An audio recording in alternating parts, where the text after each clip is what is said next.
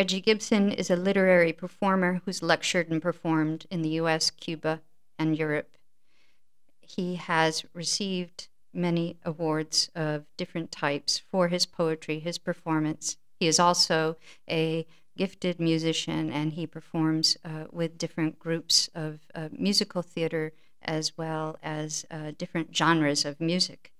He and his work appear in the movie Love Jones, a feature film based on the events of his life, and he's been featured on HBO's Deaf Poetry Jam, and he's been a consultant for the National Endowment for the Arts, and he has performed with groups like the Boston City Singers and the Mystic Chorale and Handel and Haydn Society, and been published in many journals and magazines, and the recipient of the Massachusetts Cultural Council Award and many other distinguished awards as well.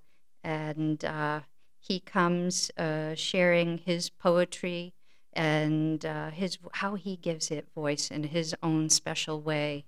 And I look forward to hearing him very much today. So delighted that he could join us as feature. So please give a warm welcome to Reggie Gibson.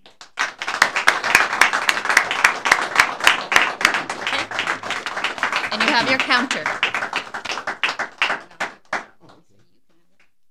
Good morning, everyone. Good morning.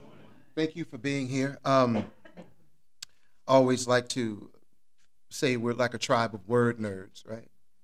Who else gets up at this time on a Saturday morning to go and hear somebody else put words and rhythm and rhyme and song and all that? And it's truly a blessing to have this.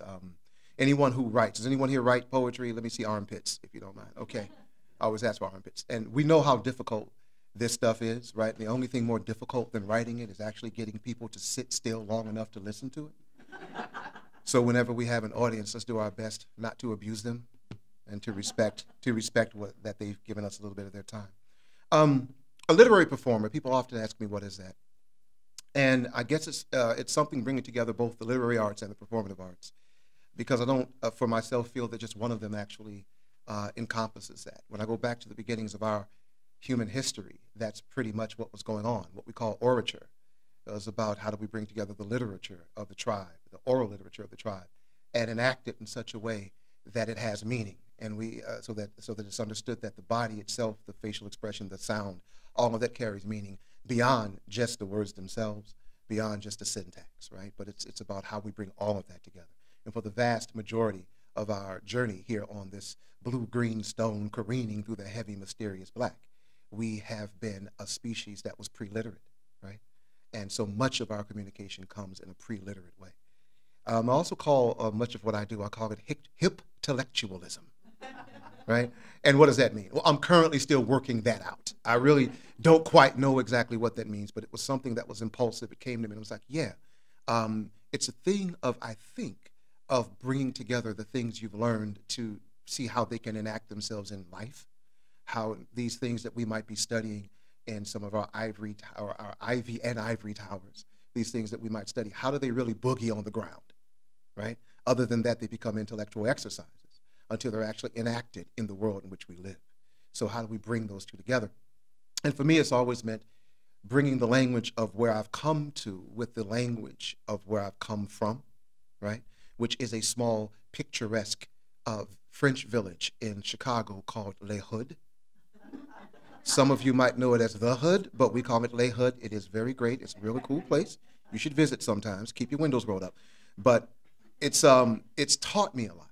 And one of those things is how to try to move through the world and somehow better it, if one can. So I guess what I want to say is also in this place of Les Hoods, we have many churches and other places, and what we say is when someone can sing, we don't say they can sing. If they have something that gets inside of your DNA and somehow begins to separate the molecules, we say they can sing, okay? And therefore, there's this thing, too, that when someone who we meet, they have a thing about them that somehow gets inside of us and separates our molecules. I like to say, they got a thing about them. So what I would like you guys to do is to join with me in the mispronunciation of an English word And so when I go, that thing, that thing, that thing, thing, thing, be thankful, thankful for that thing. Can you try that? All right, let's try it. That thing, that thing, that thing, thing, thing. Be thankful, thankful for that thing. I think you're the first audience that got it the first time. Must be a bunch of musicians. I saw guitars out in the audience. Okay, we're safe. For each one of us who's felt it, we know it's the sweetest feeling felt. That gentle touch of spirit that makes our defenses melt. It invades your attempt at language, yet it speaks through everyone. And at times when we are silent, we can hear it hum. It's the reason why we fall in love. It's why particles come in pairs. It's the yin and yang of molecules. It's why E equals MC squared. It's the reason we need poetry, because some phenomena can't be named. And I don't care what it is that began all this. Let's just be thankful for that thing. That thing, that thing, that thing, thing, thing. Be thankful, thankful for that thing. Now, I'm not here to tell anybody anything they don't already know. And that is, everything is connected from the macro to the micro. Don't believe your deceived eyes. Look deep inside, you'll see it's true, that there's a universal union between the universe and you. Now, some find it in religion. Some through the sacred books of old, some looking through the arts and the sciences or peering through a telescope. But it's the mother of all mysteries, from DNA to the Big Bang. And I don't care what y'all call what began it all. Let's just be thankful for that thing. That thing, that thing, that thing, thing, thing. Be thankful, thankful for that thing. We're talking about prime causation, quantum fluctuation, cosmic inflation, particle creation, protons and neutrons colliding in deuterium, then into hydrogen, then into helium. Then came the light out of a plasmic darkness. Then came the time that the stars started sparking in nucleosynthesis. First stars explode, and then another generation of stars begin their genesis. Dust balls forming, planets borning. Earth is then birthed, and then life begins dawning. Prokaryote, cyanobacteria to eukaryote, then multicellular life becomes a cellular, fish to amphibian, reptilian, mammalian, primate, great ape, then Homo sapien, whatever it is that began those things I've named. Let's just be thankful for that thing, that thing, that thing, thing, thing. Be thankful, thankful for that thing. That thing, that thing, that thing, thing, thing. Be thankful, thankful for that thing. Thank you for playing.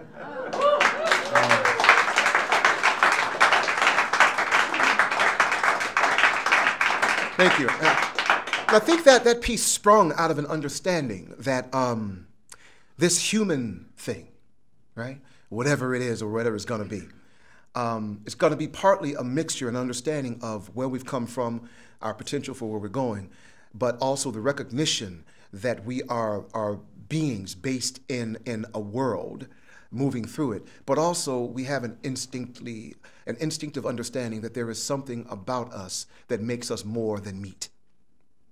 And I think that's what art seeks to give us, and language seeks to give us, is the understanding, a way to understand that we are more than just the summation of what we see in the mirror when we look back. And I think that's what poetry also gives us, that understanding, because if everything was as you see it, we wouldn't need to write about it. We wouldn't need to talk about it. We wouldn't need to illuminate the complexities and the nuance of it. So there's something that drives us to say, there's a level, there's another level, there's a deeper level. And at that deeper level, maybe there's a connection. And I think it was Rukeyser, right, who said about islands, about swimming between them, that we have this basic perception that the islands are not connected, that they're separate entities off in this great sea. But if you go down deep, then there's the revelation. When you go deep, they're all connected, right? And I think that's what our art seeks to do, is to say, at what point are we all connected? And I guess that's a matter of how deep we are willing to go. So a piece I also like to bring us into is something I love doing because I believe in the community aspect that also helps to propel art and connection. So what I'd like to do is to give you a slight lecture in ethnomusicology and social linguistics. But I will do that in 4/4 time.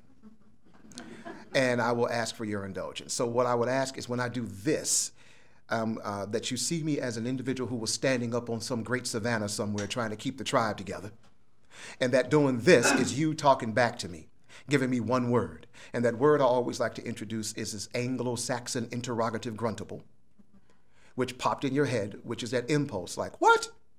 Right? Like WTF without the TF. So what?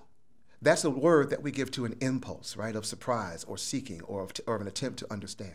It's a very important impulse that led to a very important word. So when I do like this, I would like you guys to give me like, what? Let's try that. 1, 2, 3. What? All right, now that I like.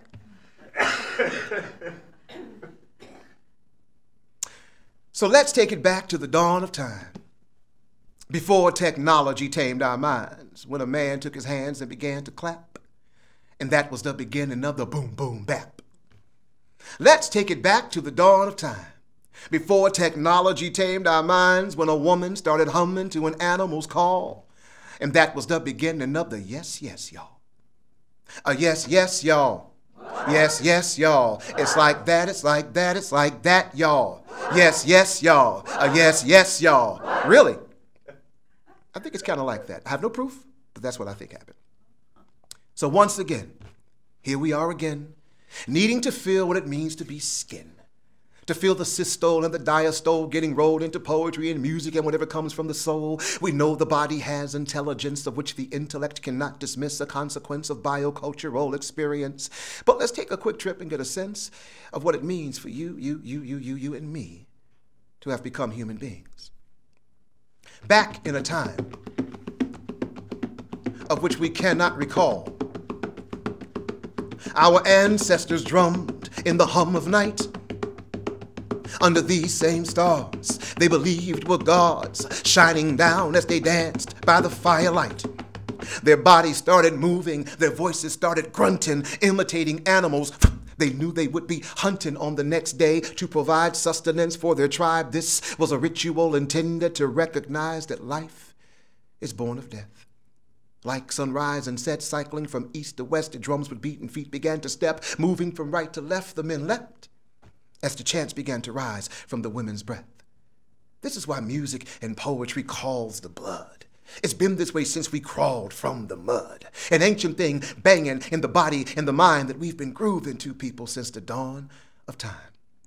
So check it. Let's take it back to the dawn of time. Before technology tamed the mind, a man took his hands and began to clap. And that was the beginning of the boom, boom, bap. Let's take it back to the dawn of time. Before technology tamed the mind, a woman started humming to an animal's call. And that was the beginning of the yes, y'all. Yes, yes, y'all. Yes, yes, y'all. It's like that, diggity, that, y'all. It's like that, y'all. It's like that, y'all. It's like... Whether Irish or English or Spanish, Danish or Swedish or Polish, Russian or Turkish, Italian, German or Kurdish, Japanese or Assyrian, Javanese or Armenian, Portuguese or Hungarian, Hebrew, Zulu, Bavarian, no matter the tongue you speak, languages have a beat. The body instinctively translates into music. See, what science has found is we are all creatures of sound. And our ears need to seek rhythmic patterns in human speech, like the words I'm spitting, hear the rhythm that's in them. Even before you get a hint of any content I'm kicking, you first think nothing of it, but the verbal percussion begins to drumming inside of you, and then your blood begins rushing.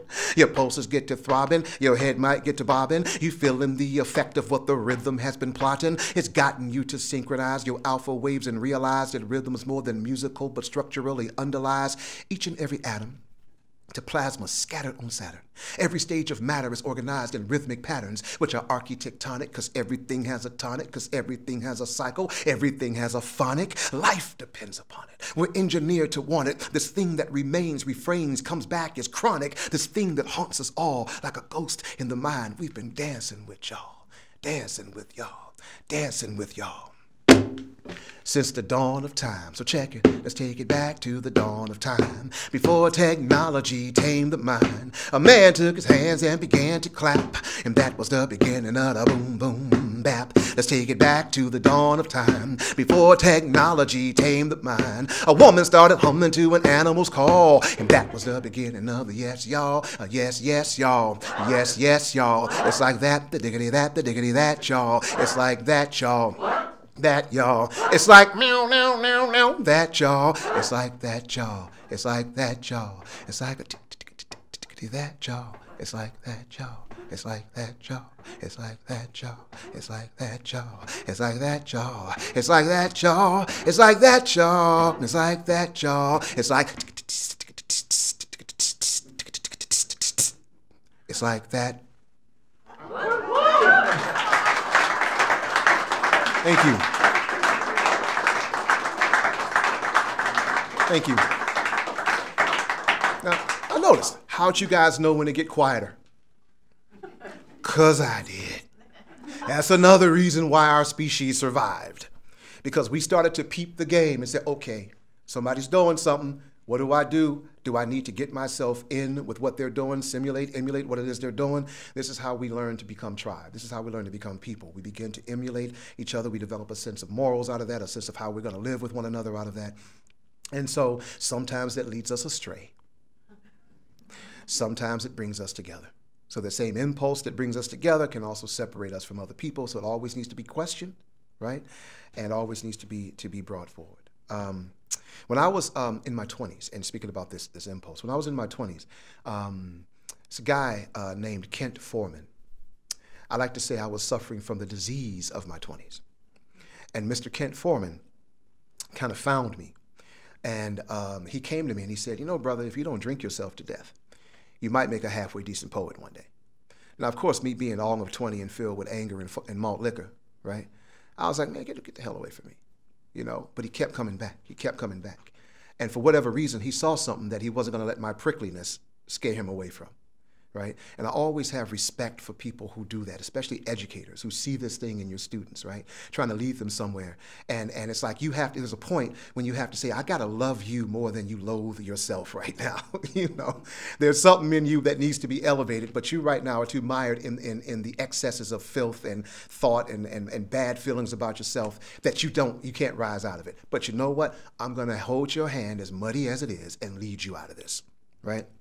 Now, Kent, since we're in the throes of Valentine's Day and the aftermath of Valentine's Day, I was always a romantic type cat, right? Except when you're a romantic person in Les Hood, it can lead you to some bad decisions and people make fun of you and you get beat up.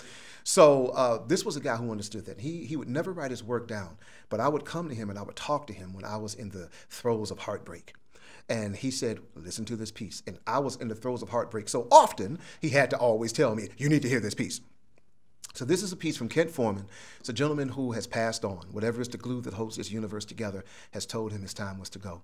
And this is what he left me with. And I give it to those of us who have survived love. Because if you have not had your heart broken, one of two things have happened. You have not loved enough, or you have not loved honestly enough. So this is from Mr. Kent Foreman. It is the law that seasons, best-selling books, and empires come and go. Babies are born to die. Bridges are built to someday fall, and shoes wear out. Spring will return. It is the law.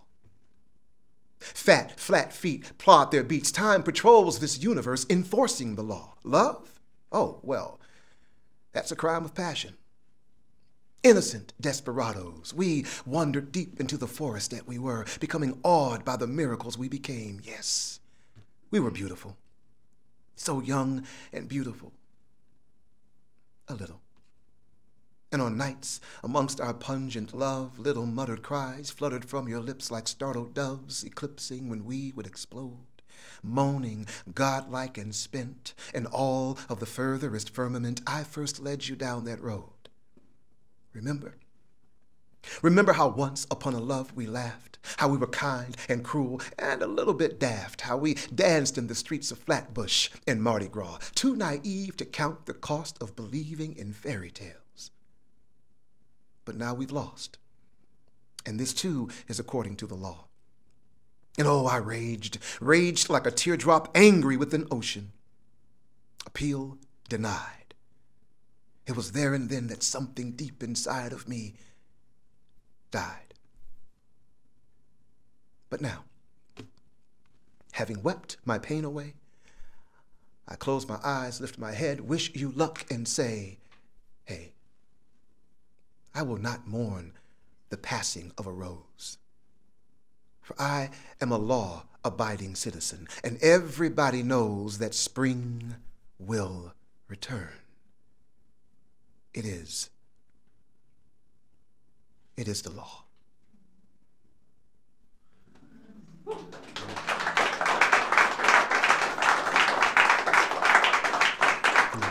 Thank you.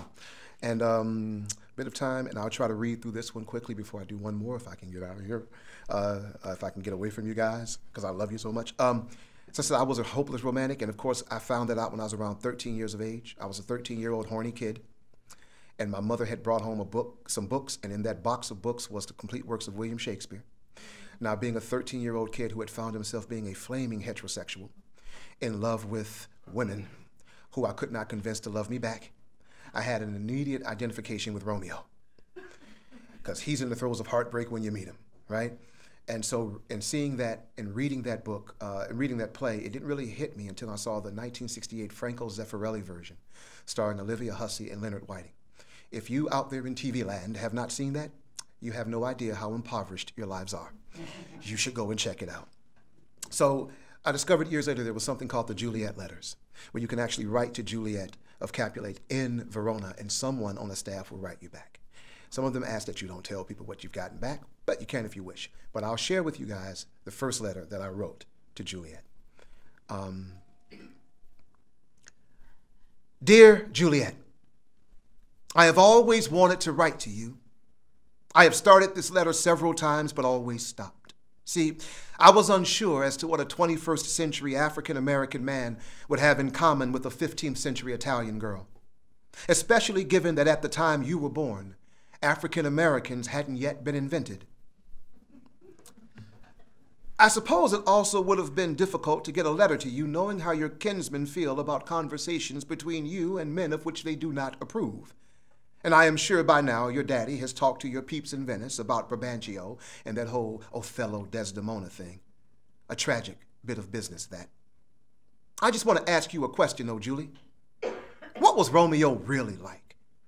I mean, really. Yeah, I mean, the story is well known. He comes into a party at your crib, and all your cousins start putting the heavy hating on him. But he is cool as penguin poop. That is, until he sees you over there gyrating your hips on the dance floor to pan, flute, and fiddle. And then he steps to you like some medieval Mac Daddy, and next thing you know, you're leaving your family and a house full of bling to go and lick poison off his lips. Did you think to yourself, how doth one wearing such tights and funny shoes have so much swagger? Have you seen any other films? Yeah, well, don't go see that DiCaprio one. I mean, it's cool and all that, but it's a bit overwrought for my taste. But that Zeffirelli one, with Olivia Hussey playing you, baby, that joint is epic. Were you that cute in real life? I mean, I know that during your time, you probably weren't that big on bathing or sewage or teeth, but I bet you had to have some pre-Renaissance hotness happening. But for real, though, back to Romeo. Was there something in how he profaned the holy shrine of your hand? How he could not force his eyes to leave yours even when he gave you his lips' sin, then asked for it back again? Or how his kiss was authored by some ancient book that only opens inside of a young girl once? Sorry to talk so much about it, but ever since I was a boy, I have always wanted to be that kind of man. And now, though I am married and things seem to be working out a little bit better for me and my wife than they did for you and Romeo, I would still like to know, what made you love him that way? Well, enough for now, Jules. I'll write again when I can. I don't suppose you text or tweet, do you? Holler back at a brother when you get a minute, all right? Sincerely, someone who still finds a little bit of you in every woman.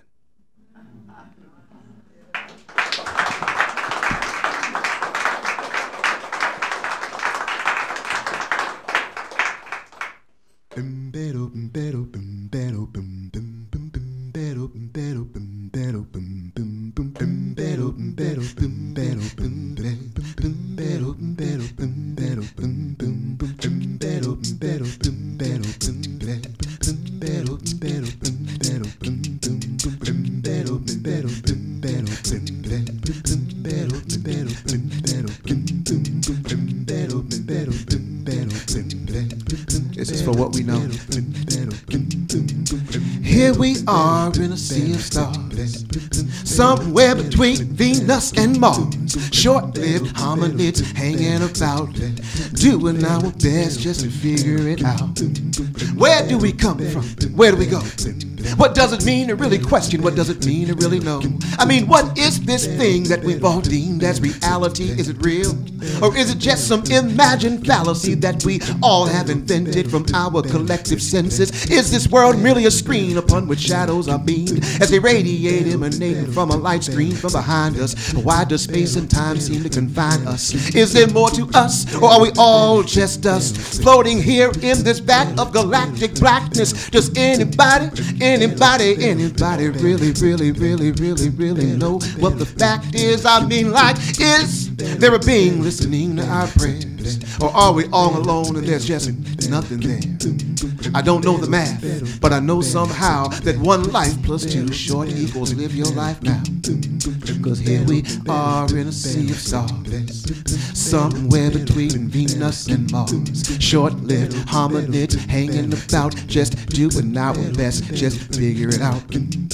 Aristotle, Plato, and Zeno, and Parmenides, Epicurus, Augustine, and Sartre, and Socrates, Bodhidharma, Gautama, Kant, and Protagoras, Kierkegaard, Hegel, Emerson, and Pythagoras. All of them relentlessly question dimensions that make up the makeup of this here human existence. The manic and the madness, the panic and the sadness, the inner and the outness, the how to be withoutness. Cause here we are in a sea of stars, somewhere between Venus and Mars. Short-lived hominids hanging about, just doing our best to figure it out. I said, here we are in a sea of stars, somewhere between Venus and Mars. Short-lived hominids hanging about, doing our best just to figure it out.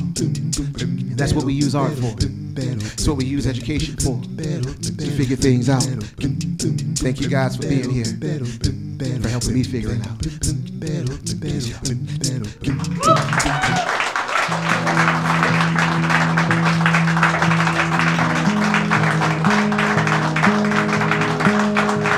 Thank you.